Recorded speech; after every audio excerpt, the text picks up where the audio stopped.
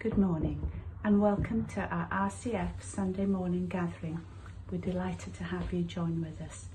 Bore da a croeso cynnos I bawb. Let us just begin by committing our time to the Lord. Lord, today we recall your faithfulness. Thank you that you walk with us every day, that you're with us in each moment. Thank you that your promises are true and your goodness never fails us. Right now, Lord, we come to you and we lay our lives before you. We worship and adore you with every fibre of our being. May everything within us cry, holy is the Lord God Almighty, who was and is to come. In these uncertain times when things can appear to be spiralling out of control, Lord, help us to remember that you, the Lord, are enthroned as King forever. Amen.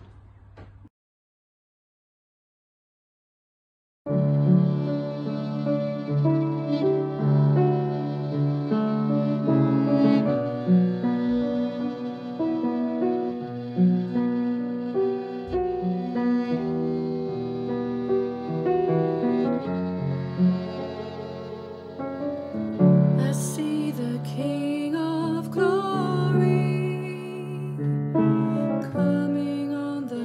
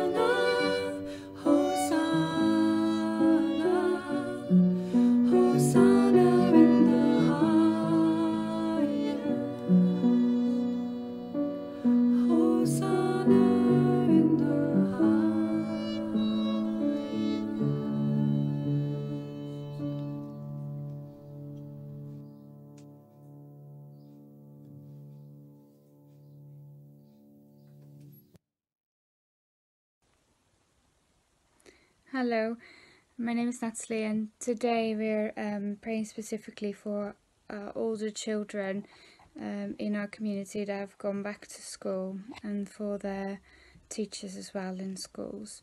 So please join me as we just lift them up to God and pray for them. So Father, we just thank you for the blessing of our children.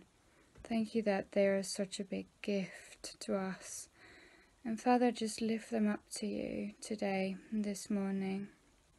Father, for all of those children that have gone back to school anxious and with everything looking so different, Father, just lift them up to you. Father, I pray will you calm any fear and any nervousness. Father, we just invite your protection over them as well as they go into school. And Father, those that are just so happy to see their friends again after such a long time, we just bless them, we bless their joy. Father, just want to speak blessing over our children this morning, and may they know that they are loved and that they are protected, and that you go with them wherever they go, that you go with them into their schools, and that you look after them, and that you are with them. And Father, we just want to lift up their teachers and all the people that work in the schools as well. And I pray for protection over staff, over teachers, especially with coronavirus as well right now. Father, I just pray through your miraculous power that people may be protected and that they may sense your stillness and your peace in the midst of everything that's going on, so that they can be a blessing to the children.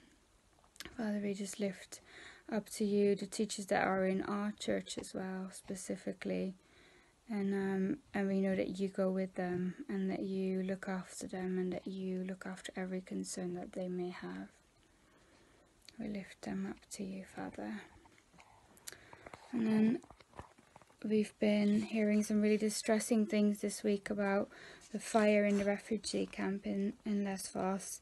And I just want to take some time to lift that situation up to our God, who's above everything and who's able to do whatever is needed in this situation. So I just want to pray, and please pray with me.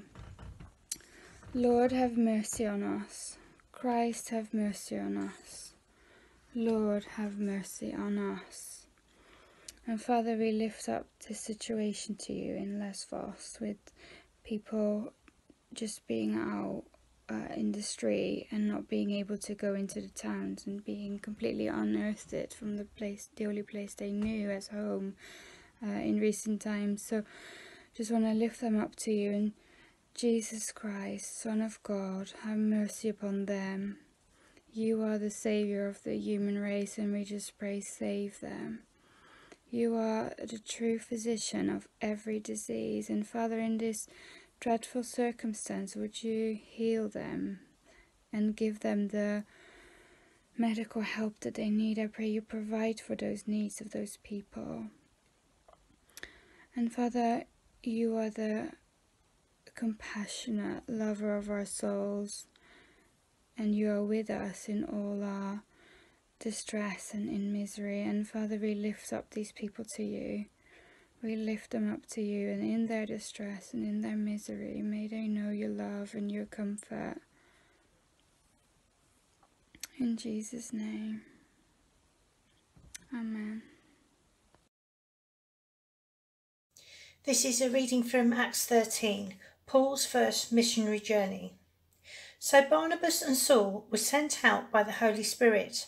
They went down to the seaport of Seleucia and then sailed for the island of Cyprus.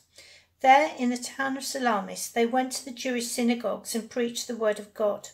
John Mark went with them as their assistant. Afterwards, they travelled from town to town across the entire island until finally they reached Paphos, where they met a Jewish sorcerer, a false prophet named Bar-Jesus. He had attached himself to the governor, Sergius Paulus, who was an intelligent man. The governor invited Barnabas and Saul to visit him, for he wanted to hear the word of God. But Elymas, the sorcerer, as his name means in Greek, interfered and urged the governor to pay no attention to what Barnabas and Saul said. He was trying to keep the governor from believing. Saul, also known as Paul, was filled with the Holy Spirit, and he looked the sorcerer in the eye. Then he said, "You son of the devil, full of every sort of deceit and fraud, an enemy of all that is good. Will you never stop perverting the true ways of the Lord? Watch now, for the Lord has laid his hand of punishment upon you, and you will be struck blind. You will not see the sunlight for some time." Instantly, mist and darkness came over the man's eyes, and he began groping around, begging for someone to take his hand and lead him. When the governor saw him, what had happened, he became a believer, for he was astonished at the teaching about the Lord. Good morning. You know, one of the things that I've missed the most over these past 6 months has been that uninterrupted time for studying my Bible. Now, I don't just mean reading my Bible, I mean properly geeking out. I confess I like to geek out. I want maps and timetables and cross-references and commentaries, and if you can throw a little bit of, Greek and Hebrew in there and maybe a little bit of historical accuracy, so much the better. Where somebody else will get excited and activated in their gifting when all the columns on their spreadsheet add up, and someone else gets their cup filled up by loving people well or passionately teaching children. I confess that one of the ways that my cup gets filled up is just me, my Bible, and a world of discovery at the tip of my fingertips.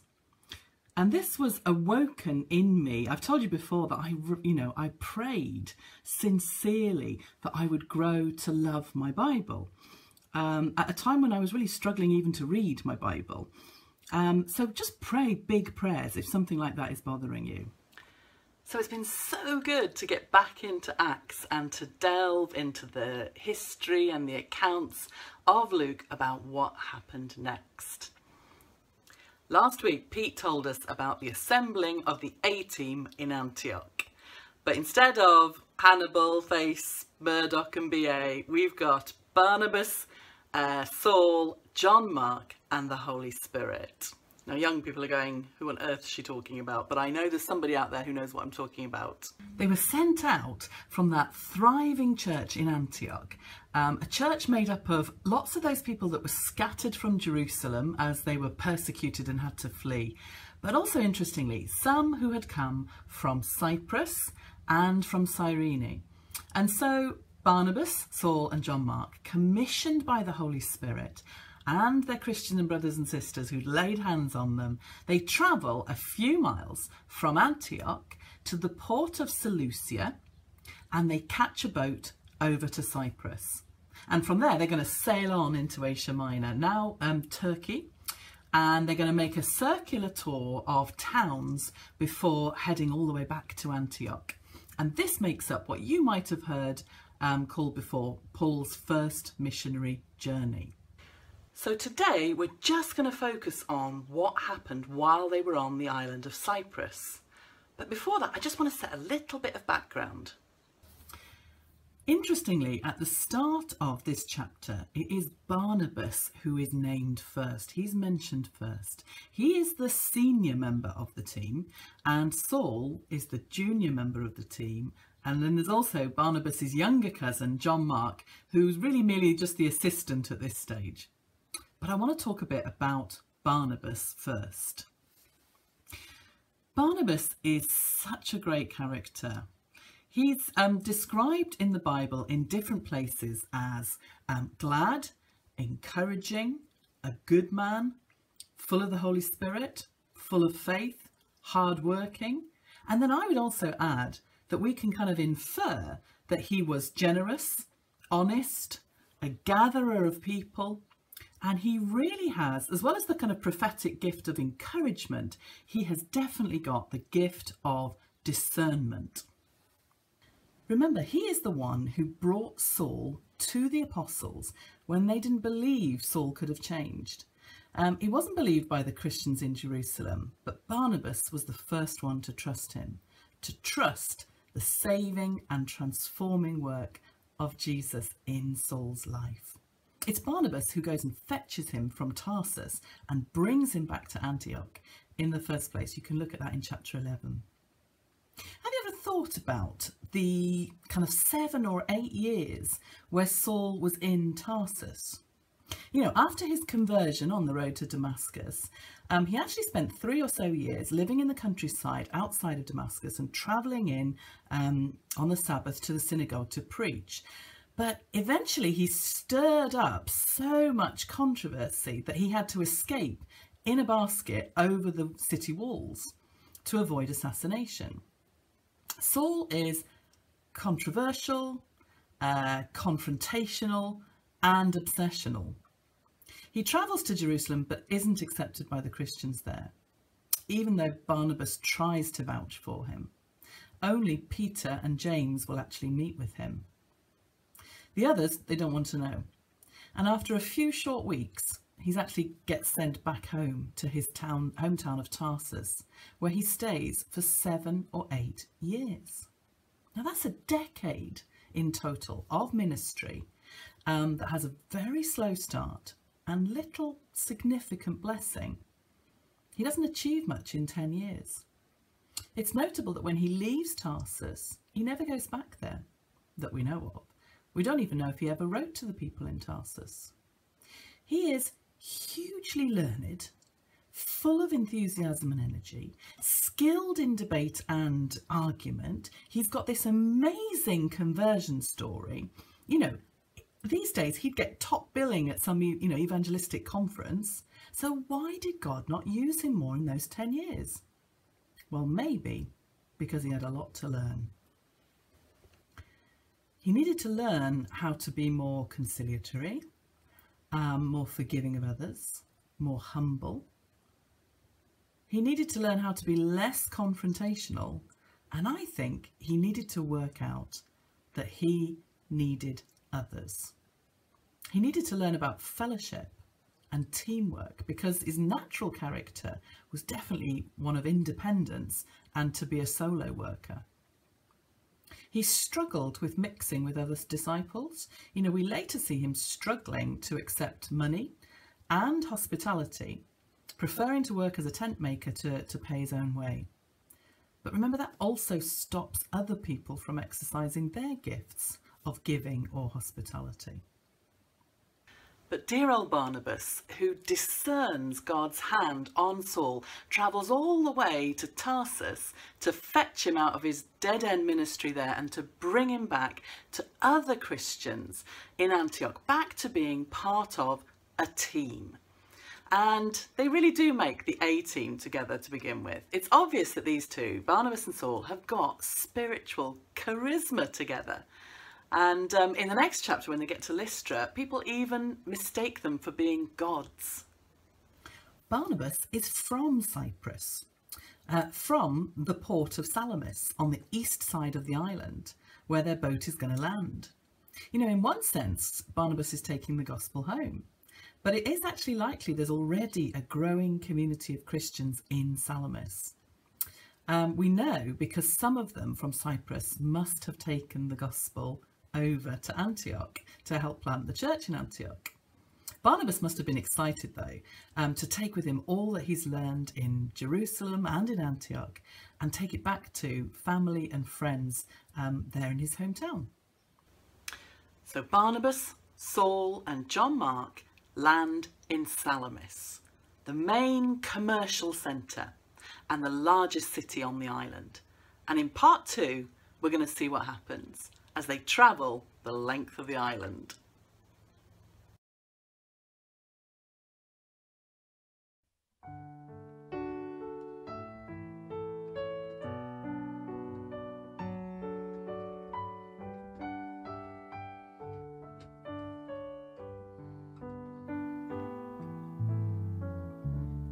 You are my strength when I am weak. You are the treasure that I seek.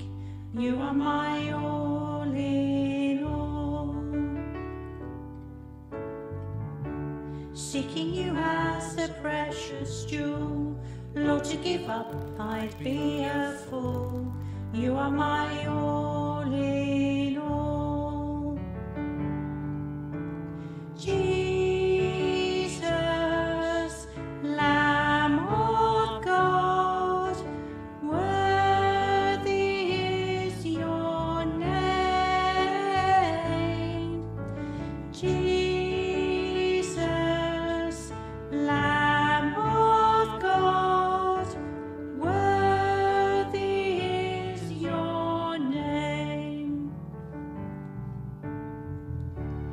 Jesus, my Saviour, Lord and King, died to destroy the power of sin. You are my all in all. You are the one who rescued me, conquering death, you set me free. You are my all in all. Jesus, Lamb of God, worthy is your name. Jesus, Lamb of God, worthy is your name. Worthy are you, O Lord my God, to receive glory, wisdom, power. You are my all in all. Blessing and honour and all praise be to the King who reigns always. You are my all in all. Jesus, Lamb of God, worthy is your name. Jesus, Lamb of God, worthy is your name. Glorious Lamb upon the throne, love reaching down to depths unknown. You are my all in all. Drawn by your call, I seek your face, into your presence by your grace. You are my all in all. Jesus, Lamb of God, worthy is your name. Jesus, Lamb of God, worthy is your name.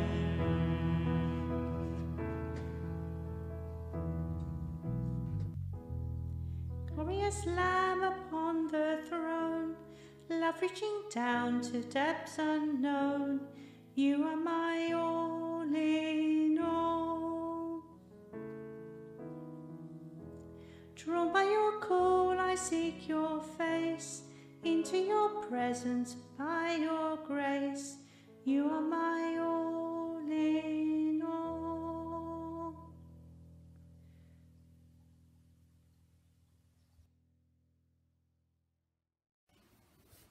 Welcome back. So the boat has arrived in Salamis on Cyprus. We've only got one verse that tells us what happened in Salamis, verse 5.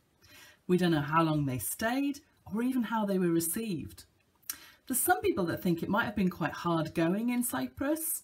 There's no mention of, many people coming to faith or anything like that. And some people suggest that it might have been one of the reasons why John Mark leaves the other two. When they get back to the mainland in Pamphylia, and he sails back to Jerusalem. Young and inexperienced, he may not have realised how hard-going missionary work was going to be. But all that verse actually says is that they proclaimed the word of God in the Jewish synagogues. So it was definitely a place big enough to have more than one synagogue. There was a whole numerous section of what were called God-fearing Gentiles. Now, these people existed before the gospel arrived. They were non-Jews who attended synagogue. They were attracted to monotheism. They liked the idea of one God, not all the different gods, the Greek gods. But maybe they drew the line at some of the Jewish practices. They didn't want to be circumcised, for example. God-fearers included lots and lots of women. Josephus the historian tells us that actually almost all women in Damascus were God-fearers. They were synagogue attending God-fearers. There was also freedmen. Now they were people who had once been slaves, but then actually once released they became often very successful businessmen, accountants, physicians, and also there were amongst this group of God-fearers there were artisans, soldiers, and even a few very high-ranking officials, maybe people like senators. And this group of God-fearing Gentiles, they emerge as the most receptive group in all of the Roman Empire, and they form the majority. Wherever Paul and Barnabas go, they form the majority of the new believers. You can see what is also great is that they form a bridge and a network of contacts to reach into the much larger Gentile communities in a city. So later, Paul is always known for first going to synagogues in a new town, and he proclaims Jesus is the King of Israel and the nations, and all the nations, all the non-Jews as well. We see that when he writes to the Romans. Do you remember that verse about where it says to the Jew first and also to the Greek? You see, Jews would probably have rejected him out of hand if he'd gone straight away first to the Gentiles. Salamis was known for having the largest agora or marketplace of all the colonies in the entire Roman Empire. So Paul may well have set up temporarily in the marketplace to fix awnings or tents while he was talking to people about Christianity. Anyhow, by verse 6, they're on the move again, travelling through the island and ending up 90 miles away in a city port on the west side of the island called Paphos. And whilst Salamis is the largest city on the island, Paphos is actually the administrative centre, being the seat of the Roman government on the island. And Paphos was also a worship centre for Aphrodite. You might know her as Venus, the goddess of love. And there was a large temple dedicated to her worship there. You can still go and see the remains of that on Cyprus. The island was governed by a Roman proconsul called Sergius Paulus, and we're told that he was an intelligent man, sensible, of sound understanding. And one of the clues that the Holy Spirit is definitely the fourth member of this team is that the Holy Spirit is already at work. I can't imagine Barnabas and Saul marching in to demand an audience with the proconsul. That probably wasn't part of their plan at all. But the proconsul sends for them. An amazing open door. He wants to hear the word of God, and their reputation precedes them. One of the amazing things that highlights the historical accuracy of this account that I found whilst researching is that the archaeological ruins from the proconsul's house can still be visited in Paphos on Cyprus. They've actually even found the plausible meeting room where Sergius Paulus would have held audiences with folk. And, you know, you can pop it into, if you look up here, you can see, pop it into Google Earth and you can see it. Look at that. You can actually check it out.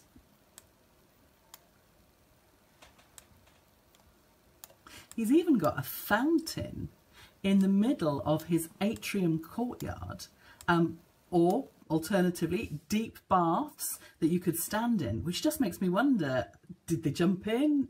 You know, was he baptized there into the faith? I mean, I can't imagine Paul doing anything else.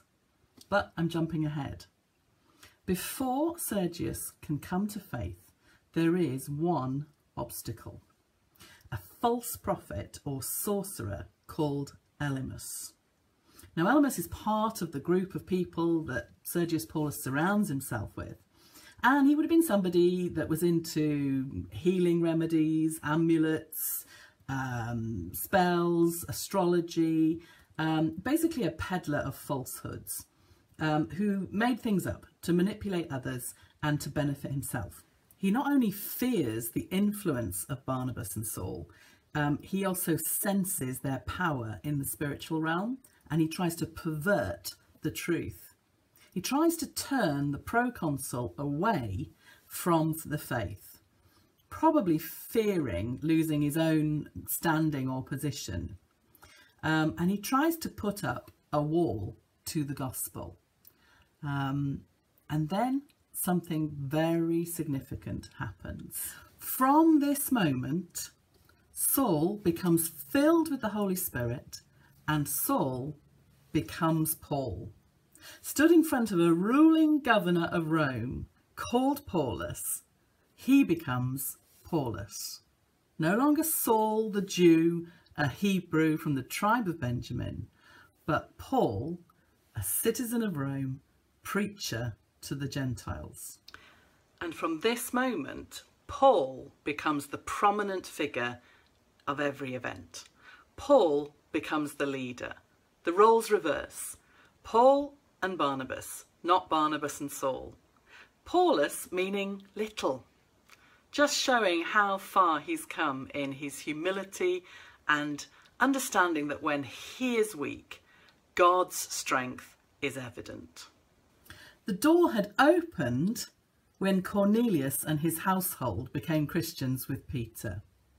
But discipling all nations really starts here. There is this power encounter, a contest between good and evil. Paul looks at Elymas straight in the eye and he calls him out for what he is, a son of the devil. Can you imagine the picture? You know, when the Holy Spirit falls, Paul stares at Elymas in the eye like Ezekiel, whose face was made harder than flint when the Holy Spirit fell on him, or Isaiah, whose mouth was made sharper than a sword. Paul fixes his penetrating gaze on Elymas and he tears down the obstruction. You can tell by the words that he uses. Will you never stop making crooked the straight paths of the Lord? Verse 10. Now that might sound oddly familiar to you. He's speaking in direct contrast to Isaiah's words that everyone would have known, which were then, do you remember, quoted by John the Baptist? Make straight in the desert a highway for our Lord. Now Isaiah, when he wrote it, he was speaking to the people in exile in Babylonia, that God was coming to rescue them. God is making a beeline for you, a straight path. Prepare a way for him. Elymas is trying to make crooked that path, that beeline straight path of the Lord. He's trying to cause obstacle and lengthen the rescue path against the Lord's saving purposes.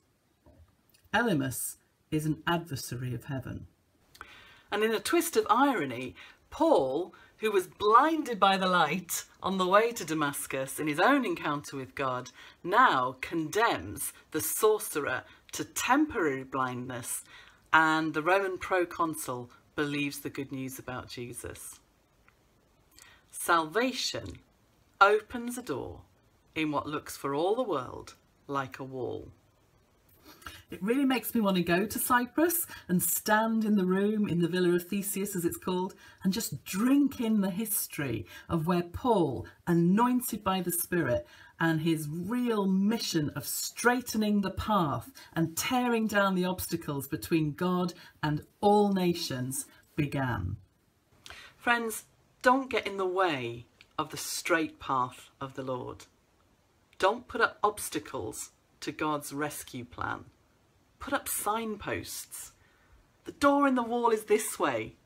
Point to Jesus. He is the way, the truth, and the life.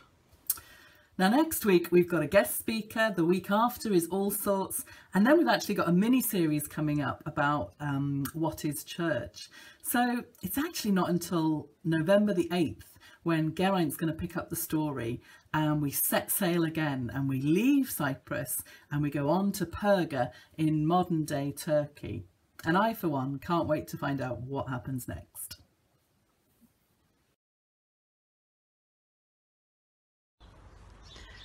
Hi, I'm here to remind you that this week is a listening week as part of our missional rhythms, where we listen to what God has to say to us throughout the week. So while you're listening, if something comes to mind, just pop it onto our WhatsApp group and share with us, if you'd like to, of course. Well, that's it for another week. Thank you for joining us. Don't forget that the service is available on our website or on the YouTube channel, so please watch again as many times as you want to, and we'll see you again next week. Bye!